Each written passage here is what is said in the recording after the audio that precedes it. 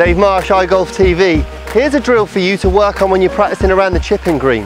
What you want to do is play competitive games, but there's not always someone that you can have a game against. But you can play yourself, and the way you do that is you're going to throw a ball and you're going to chip a ball.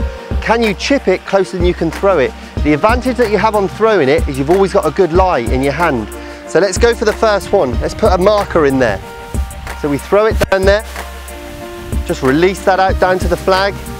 That's a pretty good throw, great distance. So that gives me an excellent marker. Can I chip inside? Let's see if the throw's going to go one up or the chip can go one up.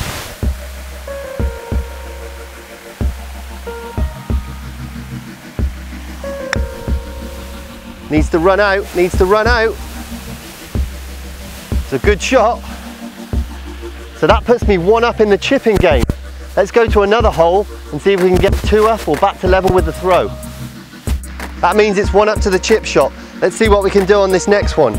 Throw first.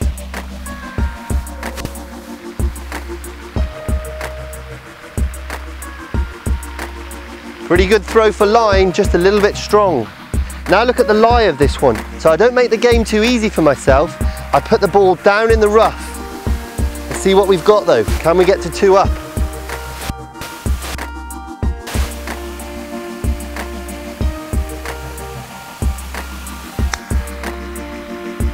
Got it going on a good line. Excellent shot from there. That puts the chipping two up.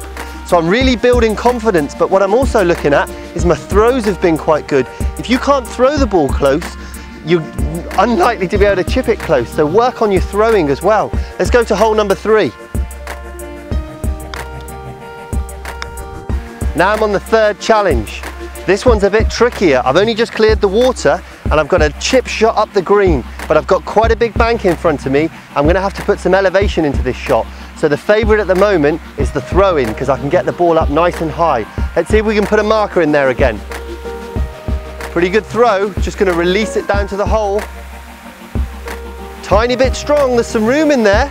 We could win 3 out of 3 here.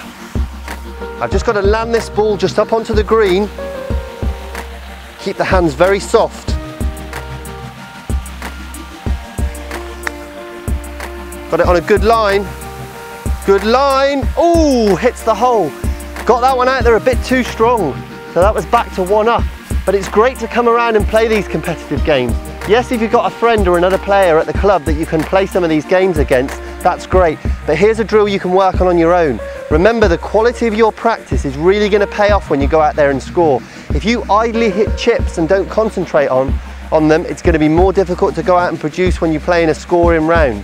Now go and practice this, because it will make a difference. If you've enjoyed today's video, tell some friends about it, get some other friends coming to the site, or you can watch yesterday's video below by clicking, or come back tomorrow and join me for another tip.